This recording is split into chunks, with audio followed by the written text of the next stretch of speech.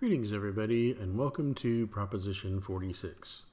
So what this proposition says is that if we are given a line segment AB, then it's going to be possible to construct a square in which one side of the square is the given line segment. Let's see how we might go about this.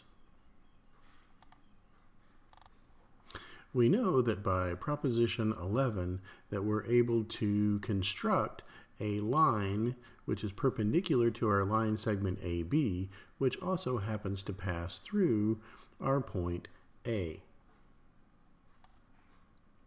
Now, by our postulate number 3, we are able to draw a circle centered at A and passing through B. Now, what this will do is to give us an intersection point with our first line that was perpendicular to line segment AB, and that point of intersection will be here at point C. Now, because B and C are on the same circle centered at A, we know that our line segment AB is going to be congruent to our line segment AC. Now, by Proposition 31, we know that we are able to construct a line which is parallel to AB, which passes through our point C. Also, by Proposition 31, we know that we are able to construct a line which is parallel to AC, which passes through our point B. Now, our line passing through, that was parallel to AB passing through C, is going to intersect our line, which is parallel to AC and passes through B.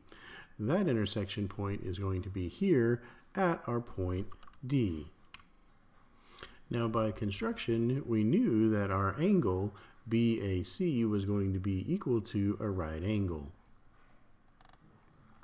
Now, because our line AB is parallel to our line CD, we know that for the transversal AC passing through, that our angles on the same side of the transversal, our interior angles on the same side of the transversal, will add up to 180 degrees. Therefore, because our angle BAC was 90 degrees, our angle ACD must also equal 90 degrees. Now, because ABDC is going to be a parallelogram, we know that the opposite sides are going to be congruent. And so that tells us that side AB is going to be congruent to side CD, and side AC is going to be congruent to side BD. And that is our proposition number 34. And also by proposition number 34, we know that the opposite angles are also going to be congruent, and so that tells us that our angle ABD is going to be congruent to our angle ACD, which is 90 degrees, and our angle CAB is going to be congruent to our angle CDB, which is also 90 degrees.